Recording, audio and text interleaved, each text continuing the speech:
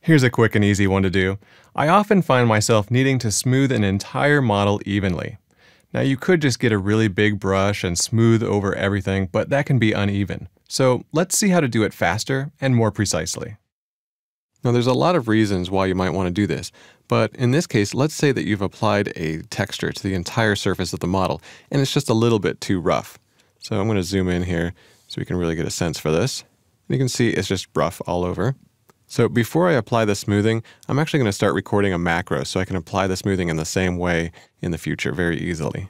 So let's go to Macro, New Macro, and we just want to ignore this recommendation and hit No instead of Yes. Okay, to apply the smoothing, let's go to the Deformation subpalette and just go to Smooth and crank this all the way to the right. I find that even the maximum amount of smoothing is a pretty minor effect.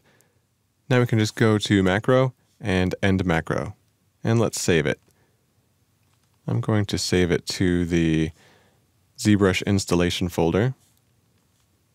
So on Windows, it's Program Files x86, Pixelogic, ZBrush,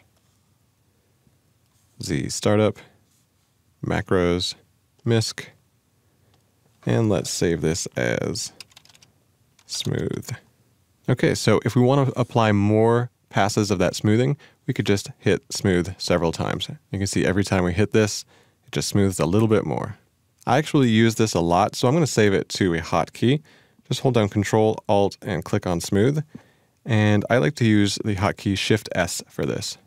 Pretty easy to remember, since you use the Shift key for smoothing anyway, and S stands for smooth. Just hitting Shift-S a few times here on the keyboard, and you can see it's getting smoother every time.